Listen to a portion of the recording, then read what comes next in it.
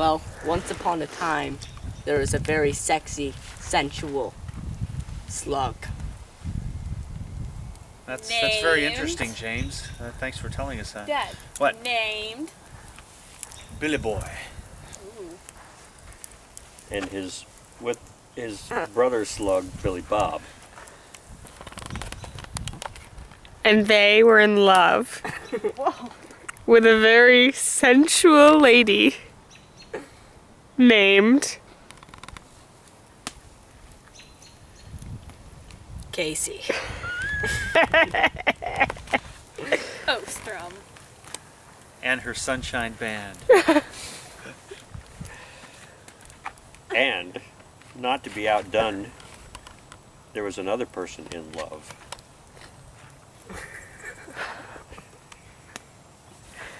And that person was Kaysy, but she wasn't in love with the two slug men.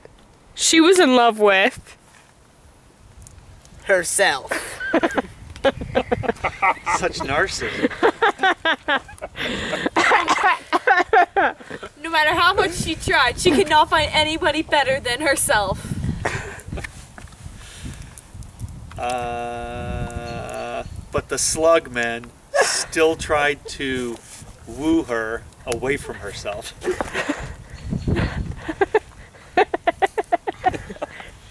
But Kaysy would have nothing of it. She was convinced there was no slug man greater than herself. one day.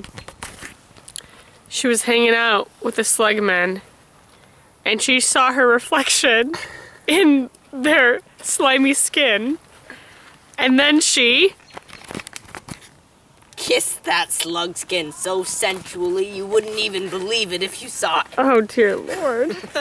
And those slugs immediately proposed to her. All I could say is, ooh, that's slimy. But slowly, the kiss transformed the slugs into handsome young men. One of them was Spider-Man and the other one was Ryan Gosling. But it didn't matter. She was just too hot for them. Still in love with herself, she was. And Spider-Man all of a sudden yelled, "My spidey senses are tingling," and then zoomed off into the sunset. Pew, pew. Oh no. But Lou was still around. She began to have second thoughts. Spider-Man, leaving, left only to herself. Except with Ryan Gosling. Oh, it was Brian? I thought it was Lou. Who's Lou? He's in the story. So Kaysy said, I know that I'm madly in love with myself, but for you, Ryan Gosling, I'm having second thoughts. Never mind. I'm pretty hot. And then Spider-Man came back and tied her up in spider webs to be left eaten by giant spiders. Hey, Spider-Man, Spider-Man, friendly neighborhood Spider-Man. Can he swing from a thread? Take a look overhead. Hey there. There goes the Spider-Man. End it. Just tie the knot on this story right here.